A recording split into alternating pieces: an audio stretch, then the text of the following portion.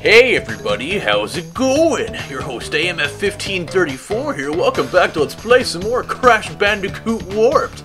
So what are we doing today? Guess what? We're 30% done with this game. We're doing damn good to start off.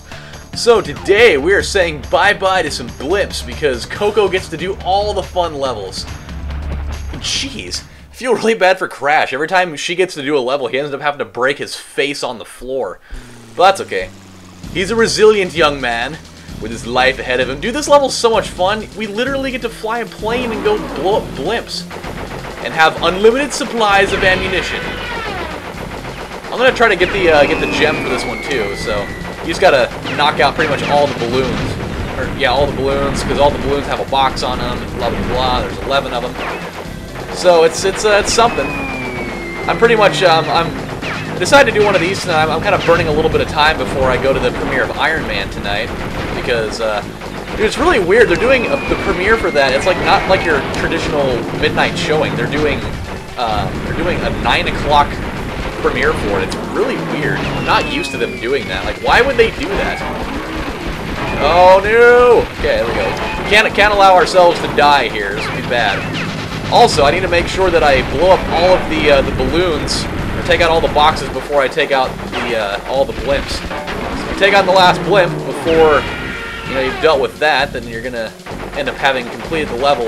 Because it gives you the crystal directly after you blow up the last blimp. So we need to make sure that we're doing this correctly.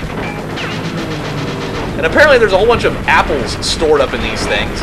That's what they're toting around up here. Apparently there's no houses in this area. We're out in rural America at the moment.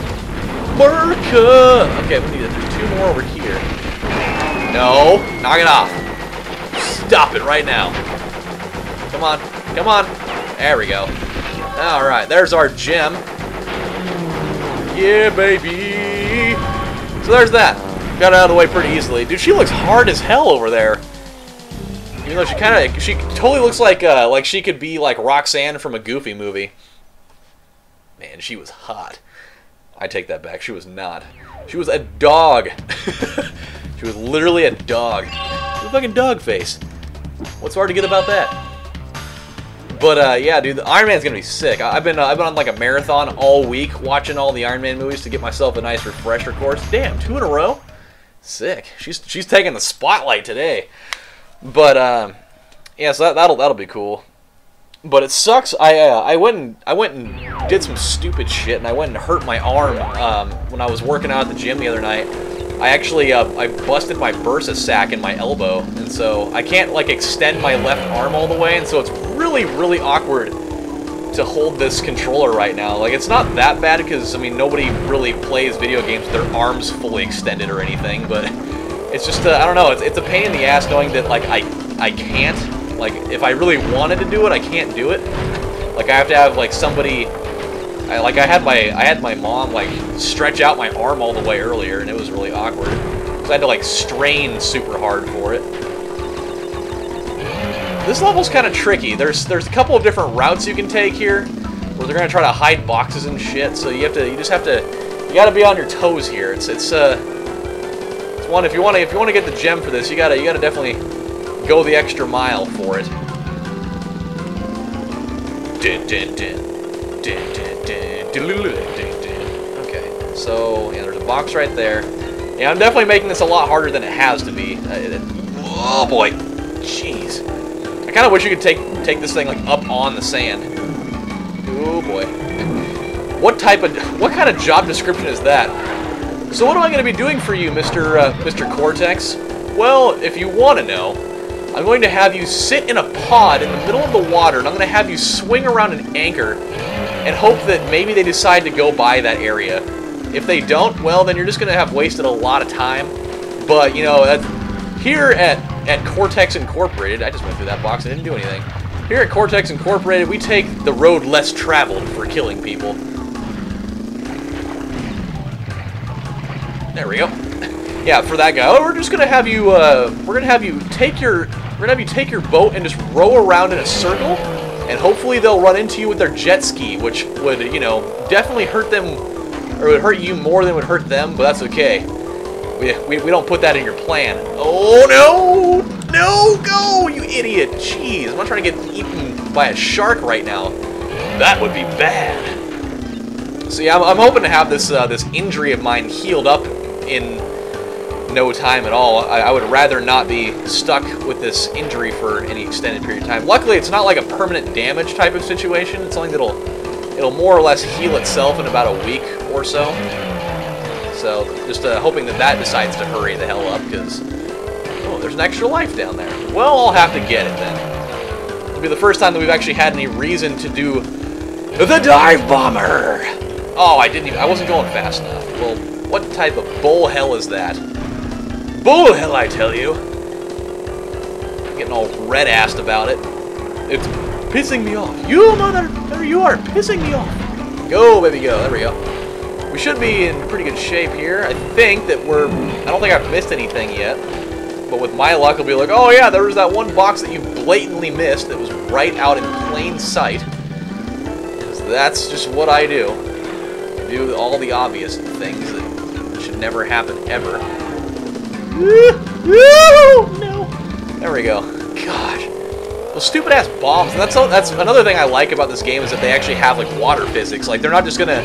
You know, like how in some games on the water levels, they'll have, like, mines sitting there, but they just sit in, like, a static position. Like, they don't move anywhere. Well, that's one thing I like about this game. They actually, you know, gave physics to these things in the water. They actually move around a little bit. They bob about. And they're just being like, oh yeah, by the way, there's water here, but I'm like totally fucking glued to my position.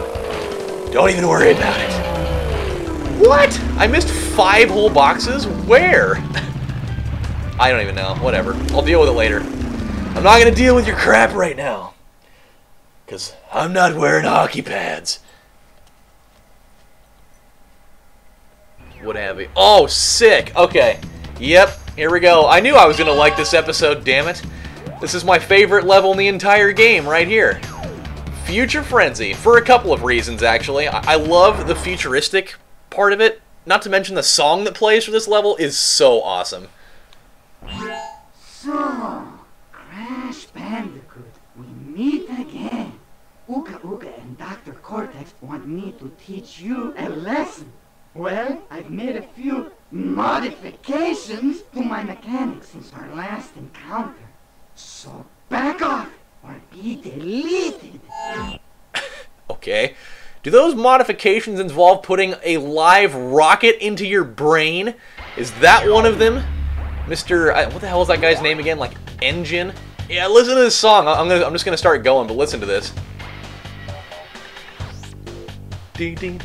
By the way, does this not remind you of like a Guitar Hero fretboard right here? Because it's got 3 different colors on it, and that's totally the first thing that I thought of when I played this like a couple of weeks ago. Now this is one I don't know if we can get I don't know if we can get a gem the first time through it. I think that we gotta play a little bit of mind games here. Oh no! Was he just playing a what the hell was the name of that thing? A didgeridoo? I think he was just playing a didgeridoo. Yeah, there we go. But yeah, dude, this was definitely my favorite level when I was a little kid. I was so happy the first time I saw this level because, you know, being a 90s kid, like all the cartoons and like all the shows involving anything like futuristic, everybody thought that this is what it was gonna be like after the year like 2000. And it's definitely not. I mean, not at all. we don't have like anything like this at all. But I don't know. It's like there's something just about like when you were a little kid and you thought of like the future. Everybody thought of like flying cars, and you thought of like, I mean, everybody kind of had like that perception that it was going to be kind of like the Jetsons, where you know, everything was on conveyor belts, and you know you could fly from place to place like this. You'd go on, step on a platform, and it would fly you halfway across, you know, the city to go wherever the hell you wanted. And you know, just everything, like, you know, there'd be like spaceships like this where you know you could just do this. I love that guy. I don't really have any attacks here, but you know, I'm just gonna whatever. Or these things. Yeah, I got an idea. I'm gonna throw a couple of weird, like, ethereal barbells out there and see what happens. See if maybe he runs into one of those. Because, you know, everybody's got to do some squats out in the middle of the street. Hey man, I'm trying to get my pump right now. Fuck yeah, man. Or this guy. Oh, you know, just shock the ground. I made a shocking discovery about what I could do with this thing. I love this thing. This is probably my favorite platform in the game. Hoo-yah! You would get really, really dizzy. Oh, I don't like that thing at all. It's all spiny. It's all spiny and gross. The death animation that Crash has for that thing when he steps on it is really funny, though. He, like, deflates like a balloon, and he, like, makes a weird, like, farting noise when he goes on it. It's like... but not as loud. I thought it was funny. I'll be honest, I'm 25 years old, and I still think that farting noises are funny. But then again, honestly, who doesn't? You can't honestly tell me that, you know, you being... you know, anybody in the age between whatever to whatever... You can't tell me that you don't like farting noises. That's just like, it's a hidden treasure of the world. Everybody loves farting noises. That's just what it is. There we go. Okay. Yeah, the very first one, I know that I told you guys about the whole thing already. About me, you know, in my spare time when I was young, designing bonus stages for this game. This was the first style of one that I did when I was messing around with them, just because I love the whole futuristic thing. Another thing that I like is I like how they tell you, like, the power-ups that you'll need to get over each obstacle. So for somebody that, you know, I mean, you should be able to figure it out just by using your brain, but, you know, some people aren't always that observant. But it's kind of cool, like, they give you at least a little bit of assistance. Ooh,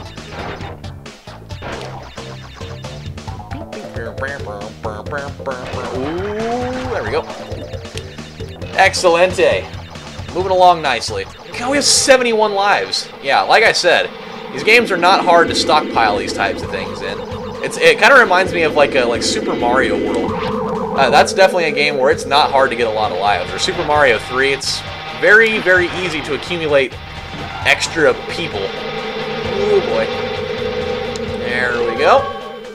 Again, I still don't know why they're just choosing to put these things right out in the open for people to take.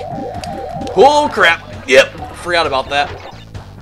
Kind of makes me wonder what the little mask guy decides to say every time he takes damage. He just like spouts off a bunch of weird gibberish. Why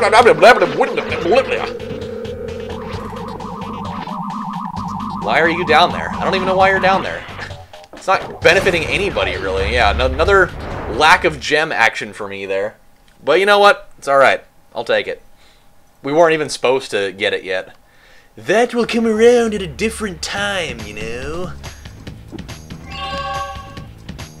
Yeah, I think he needs to go get that rocket in his head thing looked at. Alright guys, well we're out of time for now, so when we come back on the next installment of Let's Play Crash Bandicoot Warped, Tomb Raider. Yeah.